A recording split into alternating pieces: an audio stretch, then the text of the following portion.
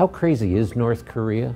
Hello, North Korea! Wow. They just tested a missile that could reach Toronto or DC.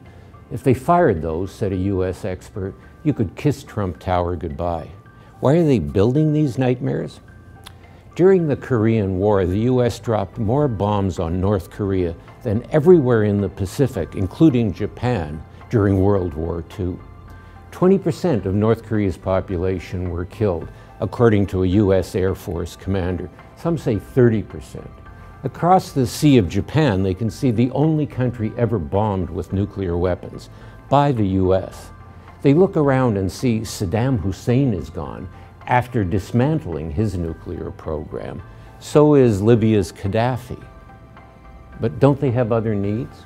Yes, and according to the New York Times, North Korea has an ambitious civilian infrastructure program, including markets and resorts. Everybody overspends on their military. It's true their leader, Kim Jong-un, looks crazy and has crazy hair, but that's not unique. Their possession of nuclear weapons means the US has no military options and may have to talk to them and guarantee the security of Kim's regime. That's the purpose of those weapons.